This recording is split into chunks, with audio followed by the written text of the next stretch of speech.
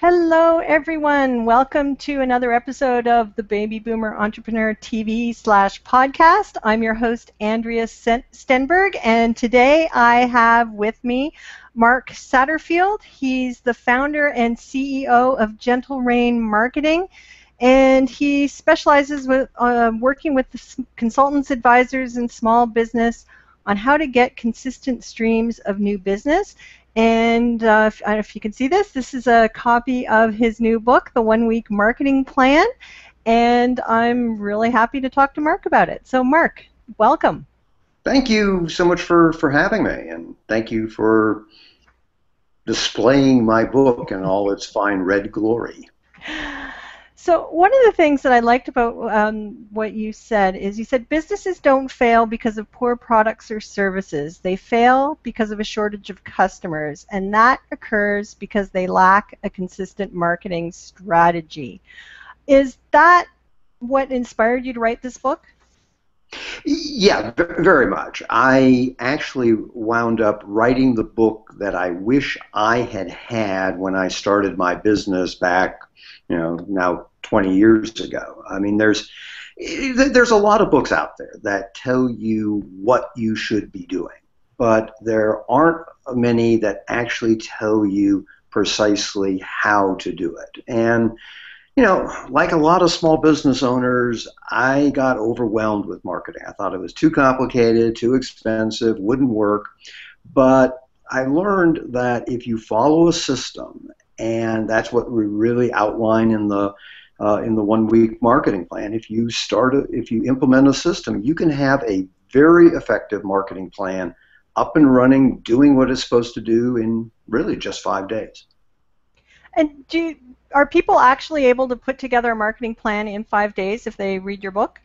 Absolutely, absolutely. I mean, it starts you on Monday, where we develop a niche marketing campaign, and it follows you through Friday, where you start to drive traffic to this website that you've created, and you'll have the whole thing up and running. And best of all, you really don't need to spend. We budgeted it at $300, and you could certainly spend more if you wanted to, but it's not going to cost you a lot of money. And the key point is, if you get this marketing system up and running, then you can bolt on other things. You can do Google Hangouts. You can do some of the advanced social media stuff that you teach. But the important thing is get the plane in the air so that you're getting that consistent stream of brand new prospects.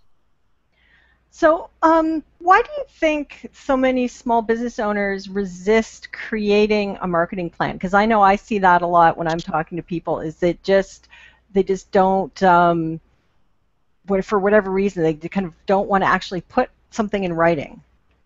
Well, I mean, there are a lot of reasons, and I think the big one is that we get overwhelmed. There's just so much information out there, information about using social media and free reports and advertising and et cetera, et cetera, et cetera. And we just get so much that we get overloaded, and we say, I'm afraid I'm going to mess this up. I'm afraid that I'm going to do it wrong. And it's that fear of messing up, I think, that stops people from implementing it. Whereas the reality is, we start small. We create something that's basic. We create something that's not hard to implement. And then once we have that up and running, which is very easy to do, then we can add on, and we can make this thing as big as you want. Now, in your book, on day one, you ask people to choose a niche. Why is that an important place to start? Well, the primary reason is because it is such a noisy world out there. We're bombarded with marketing messages. And so the messages that we pay attention to are those that we really feel someone is communicating to us, that we see a reflection of ourselves in the marketing material.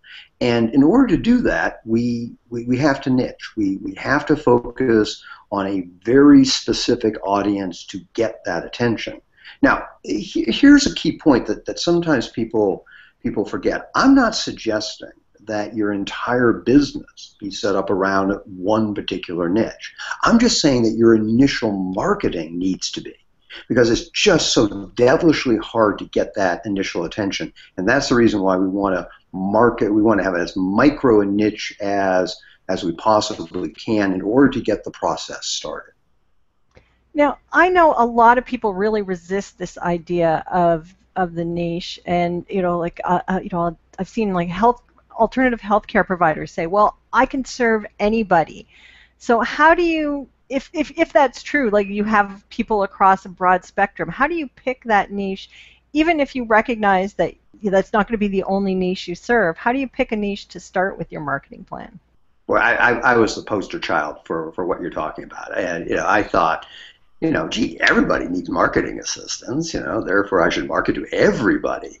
The problem, again, is that, you got to get their attention. So where do you start? Well, the best place to start is you look at your current clients.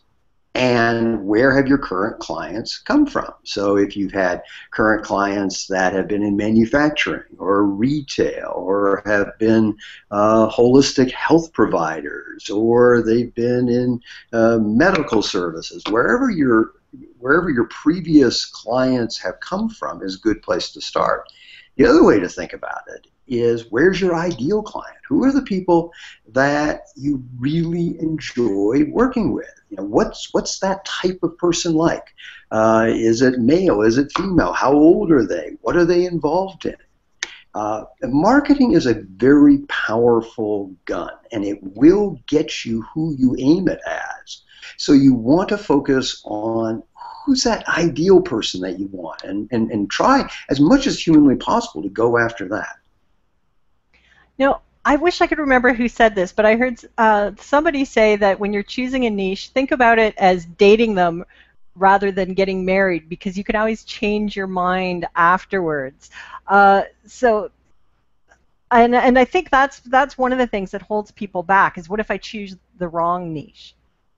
And the wonderful thing is now we can change everything. We can change the copy on our website. We can change the free offers that we make.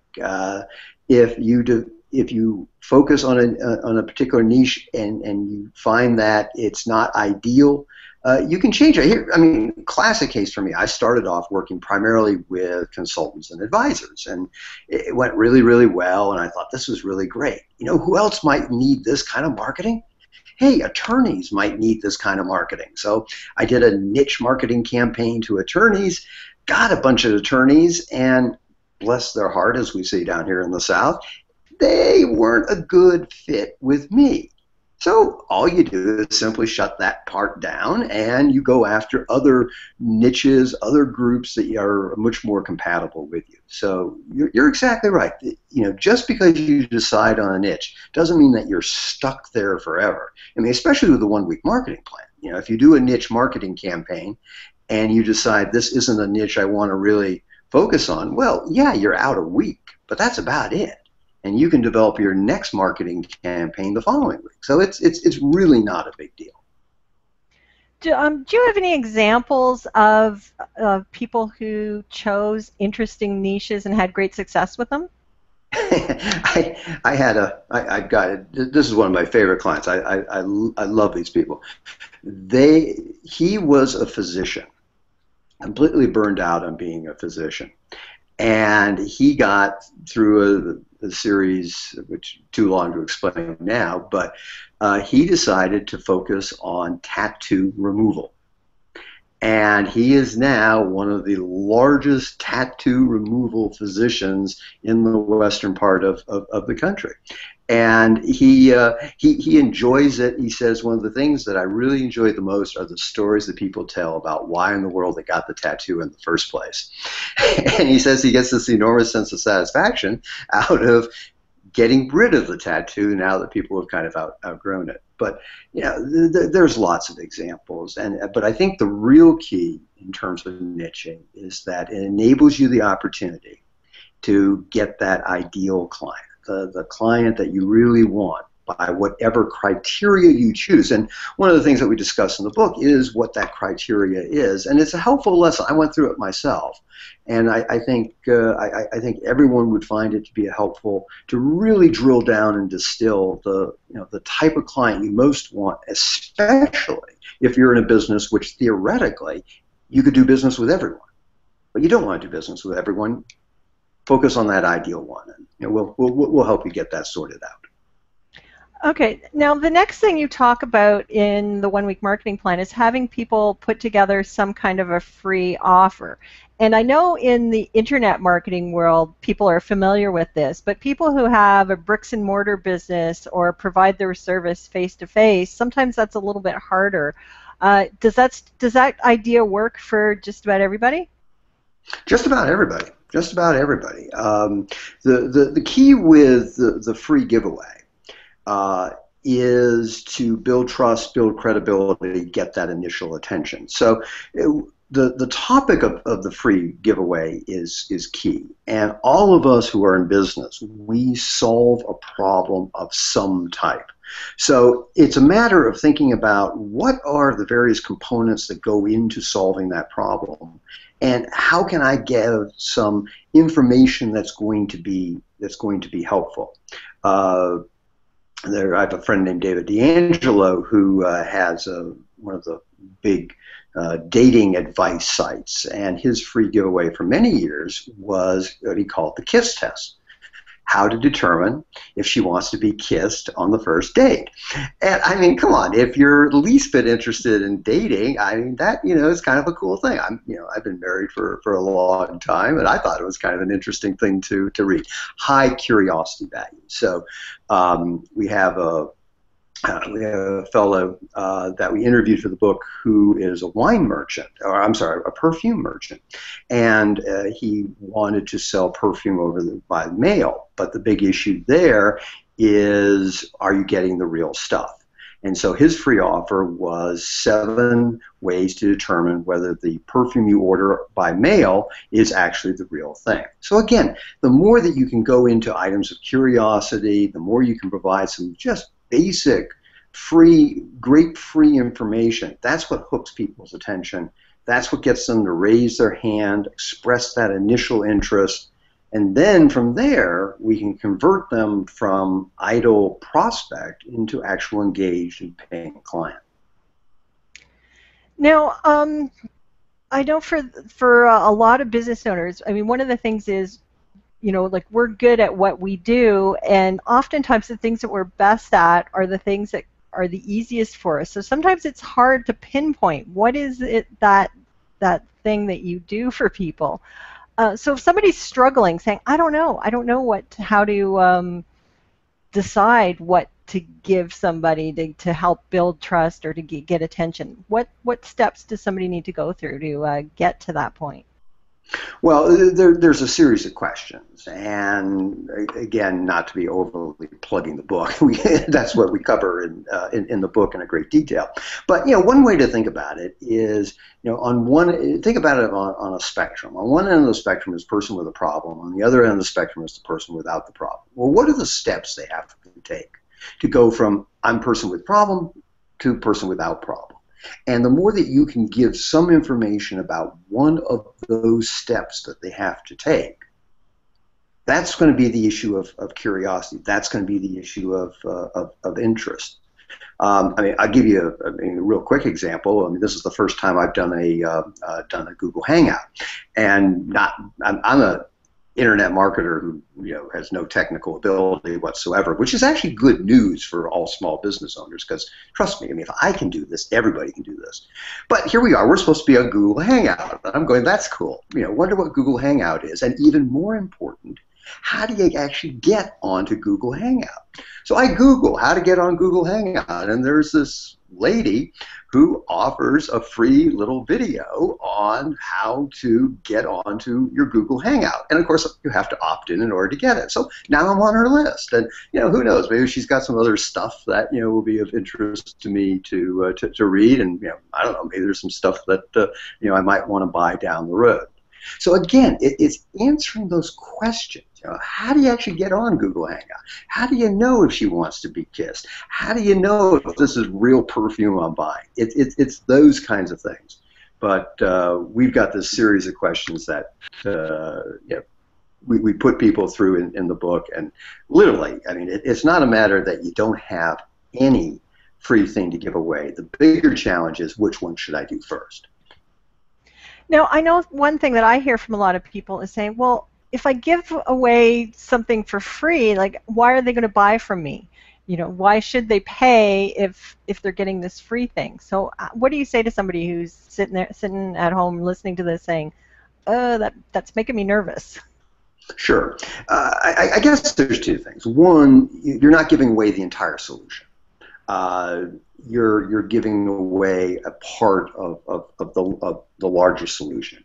The other part is that the biggest reason I'm not going to do business with you is because I'm skeptical, because I don't trust you, because I think that you're not really going to provide me value. And being afraid of being ripped off is one of the most powerful motivations for me not to do business with someone. The easiest way to overcome that is to give people some really cool free information right up front. Now, are there going to be people that take that free information, run with it, and don't do business with you? Absolutely. But guess what? Those freebie time-sucking vampires, they were never going to give you any money. So, we've tested this back and forth, and yes, it's a little bit of a leap of faith, especially for people who have that argument. And I understand that argument because I was in that camp at one point in time. But you're far better off to give people something really cool, really helpful, because it builds that trust, builds that credibility, and that is just so important, especially in this day and age where we've all got lots and lots of competitors. Well, and the other thing with the free offer is sometimes people will, they'll get the free offer and they're not really ready to buy yet, but maybe 6 months, 8 months, a year down the road, they may, once they've had a chance to sort of get comfortable with you, make the purchase. I know I've done that in the past where I've gotten a free offer and gotten on somebody's email list and kind of read all their stuff for a while, and then after many, many months go, oh, you know what, now I'm ready to take it to the next step because I've sort of got the basics, but I need a little bit more. And that's probably part of the process for some people who are not ready to buy today. You are exactly right, especially for any of us that sell services, is that there is this time lag where we have to get comfortable. I have this client in London who's a financial advisor. He had been on my list for 2.5 years, and we were talking, and I said, you got my stuff for 2.5 years. Did you actually read it? And my bet was that it all kind of, had been going into a spam filter somewhere. And he said, yeah, I did. I didn't read everything you sent, obviously, but I read periodically as my interest, increased in your particular topic, and then eventually I became a client. And you're exactly right. The key to giving the free piece is it gets people to raise their hand, gets them to connect with you, and then from there you can build that relationship. And if you're good at building that relationship, then when they're finally ready to pull the trigger, you're going to be the one who, in effect, it's your business to lose. Yeah, but the building the relationship then is sort of the next bit. So the first step is just to get their attention and get them to be on your list, but then building the relationship is really the key part of this whole process. At least that's my opinion. So what do we need to do once we get them past that free report? It's everything from the simple to the complex. On the basic simple level is to send people a series of emails that automatically follow up on the free information. Did you find it helpful? I would love some feedback. That's a very powerful email to send. because now you're starting to engage with people. You're asking people for their opinion, giving people additional tips, giving people additional ideas, answering questions that other people have had. I mean, that series of emails that goes out, once a week, once every 10 days, literally into the future can be extremely important or extremely powerful. A little bit more of advanced strategy is, for example, we do a video newsletter. So I write 2 blog posts a week. I mean, I'm not a huge blog writer. I only write, twice a week. But on every Friday, I record a little video, and it's me, sitting here in the office. It's a talking head video, and it's reminiscent. If you remember the old Walt Disney show, and if you're my age, you remember Walt. Younger like you probably remember Michael Eisner. He'd come out in the beginning and he'd say, in tonight's episode of The Scarecrow of Romney Marsh, this and that is going to happen, and thanks for joining us. And we do the same thing with the video newsletter. It's, thanks for joining me this week. I've got some stuff I think you'll be interested in. In my first article, I do this. My second article, I do that. I think you're going to find them helpful. Again, thanks for being a subscriber, and I'll talk to you this time next week. Now, we get huge open rates. I'll be the first person to admit that not everybody reads the blog, but they like seeing the video. They're starting to connect with us. We're starting to build a relationship. We're becoming a real person, and that's so crucially important. As we know, any of us have gone through kind of sales training 101. We all know, the key phrases are know, like, and trust. They have to know who we are. They have to trust us in terms of credibility, but they also have to like us. They have to, they have to feel like, we're really sincerely interested in them. Doing these video newsletters on a weekly basis is, just a really powerful tool. And again, we do it with just a little simple video camera. I'm sitting here. The production costs are close to zero. But again, we're coming across as real live people. I would imagine in Google Hangouts, this is the same kind of thing that you're doing. You're building credibility with your followers. They're getting to know you, getting to know your guests, and so that rapport starts to build. And that is so crucially important, whether we're selling products or whether we're selling services.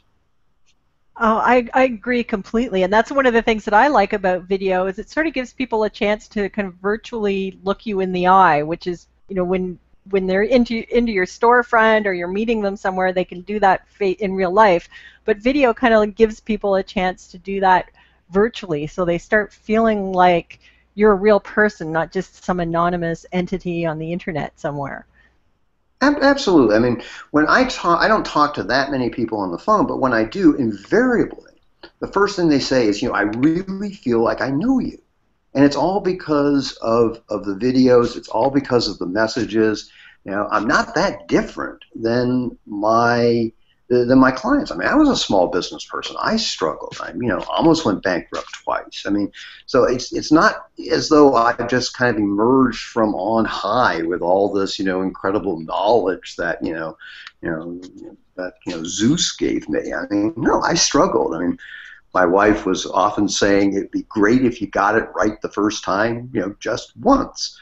But, I persevered and I learned, and really at this stage now, what I'm doing is passing it on and really trying to help small businesses that have this dream but are struggling because they don't have the consistent streams of brand new clients. And to me, that's such a shame, because if you put together a marketing system, and it doesn't have to be complicated, but if you do it, this issue of where's my client coming from, that goes away.